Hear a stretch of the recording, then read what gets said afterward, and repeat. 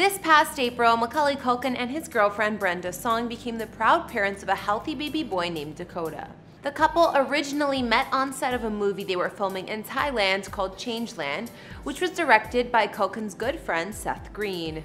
After immediately falling for one another, Macaulay and Brenda decided that the next step in their relationship would be to move in together. To do just that, they found themselves a killer home in the Hollywood Hills that Culkin has teased is decorated in about as minimalist a style as you could possibly imagine. But I have a feeling that's not actually Macaulay's home. Anyways, in this video, we're gonna take a look at where the actor is living. In these videos, we don't reveal any addresses, and even though I've done a house tour of my own place, please do not show up at any private residences because it's not safe for anyone. After spending a fair chunk of the last decade living in a Paris apartment, Macaulay Culkin decided it was time to move back home upon falling in love with actress Brenda Song. The first real hint that Macaulay and Brenda were getting serious about one another took place in 2018. That's when Macaulay appeared on an episode of the Joe Rogan Experience and revealed that he and Brenda, well, they were trying to have a baby. Carrying on with the conversation, Culkin explained to Rogan exactly what makes his family so special before revealing that he and Brenda would soon be looking for a place together. I have a pretty little family, a pretty girl, a pretty dog, a pretty cat, and all that stuff. We're gonna move. We're doing the house thing and all that kind of stuff. Soon after this interview, media outlets picked up on a story of Macaulay and Brenda house hunting in the area of Los Angeles known as Studio City. The home they were looking at was reported to have 5 bedrooms and 6 bathrooms with more than 3,400 square feet of space. Designed as a modern farmhouse, the property also included recently installed oak hardwood floors, Thermador kitchen appliances, and massive floor-to-ceiling windows designed to show off some spectacular views. All of that for the low sum of just $2.4 million. So did they take it? Well, that's hard to suss out for sure, but my best guess is no. They didn't.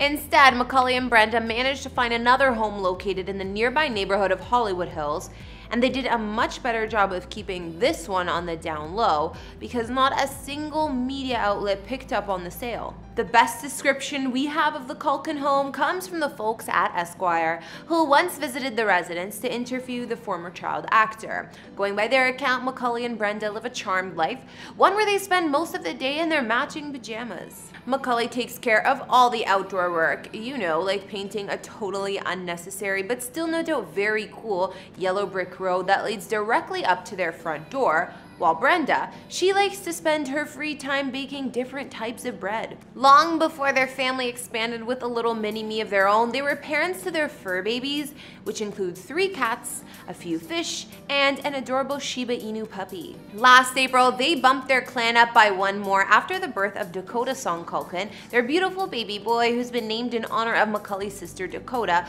who died in a tragic car accident in 2008. Outside of these details, the only other hints we have of the place have popped up randomly on Instagram, where Culkin is shown off a games room that definitely looks like it belongs inside the home of, say, Kevin McAllister, more than it does a grown man, but who am I to judge? At the very least, the kitchen seems to be more or less what you'd expect with some top-of-the-line appliances and seamless invisible storage spaces. But once again, Macaulay just seems way more interested in playing games than, you know, adulting. At the beginning of the year, the Bunny Ears website also hosted a competition that promised to lock one lucky Home Alone fan into Macaulay and Brenda's actual home for the holidays.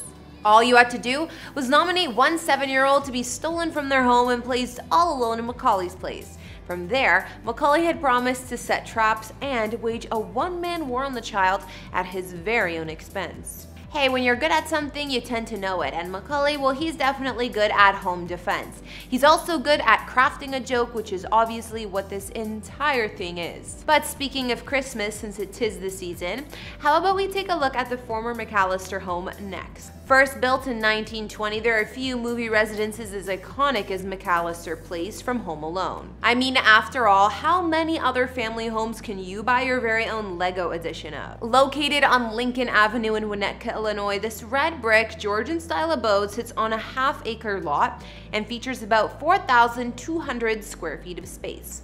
All in all, the house features 5 bedrooms, including a 4-room master suite, which spans the entire west wing, as well as 3.5 baths. At the time of the movie's production, the home was owned by John and Cynthia Abenshine. The couple hadn't owned the place for very long when director Christopher Columbus came calling, asking to utilize their home for a large portion of the production. Columbus described what attracted him to this location with the following: "We needed to cast a house that would work for the stunts and also a house that was visually appealing, and if this makes sense, warm and menacing at the same time."